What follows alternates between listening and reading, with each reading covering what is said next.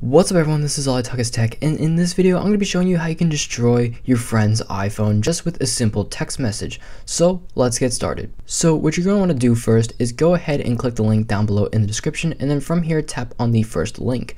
Now once you've done that, go ahead and type in your victim's name. Now in this case I'm the victim, so the joke's on me, but what you want to do is send that text message, and then from here you want to go back to the website and then go ahead and tap on the second link. Now from here what's going to happen is it's going to bring you to Imessage, and it's going to take forever to load. It took me about 5 minutes. Now this is going to be like a 3-step process, so I'm going to walk you through it. But in the meantime, I just want to thank you guys so much. We hit 11,000 subscribers about a few days ago. I believe we hit it on May 8th or May 7th. I don't remember.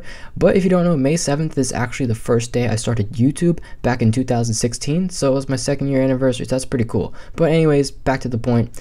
You're going to see a screen like this pop up once your iMessage finally loads, and then you're going to want to type in your victim's name again. So in this case, I'm going to type in All I Talk is Tech because that is the number I'm going to be sending it to, but you can't really do that until the keyboard pops up. So you're going to be at this blank screen for a little bit, and then boom, you're going to see it's going to pop up. So type in the name of your victim, and it's going to freeze. You're going to select their name. It's going to be grayed out for a bit. Just don't do anything. But eventually, you're just going to want to spam the blue button that says send. And then eventually, you are going to see that the message has sent to your victim's phone. Now, they're going to tap on it, and it's going to destroy their iMessage. So they're not going to be able to view any new messages. And if they receive text, it's going to be very glitchy for them. The operating system will be so laggy. Now, other YouTubers did cover a way to fix this by using 3D Touch, but I'm going to be showing you a better way. If you don't have 3D Touch, this will work for any device. So what you're going to want to do is go ahead and go to settings and then scroll down until you see messages, and you're going to want to set it to 30 days. So this will basically make it every 30 days the messages will delete. Now this is a bug that I found a while back. Once you've done that, click on date and time,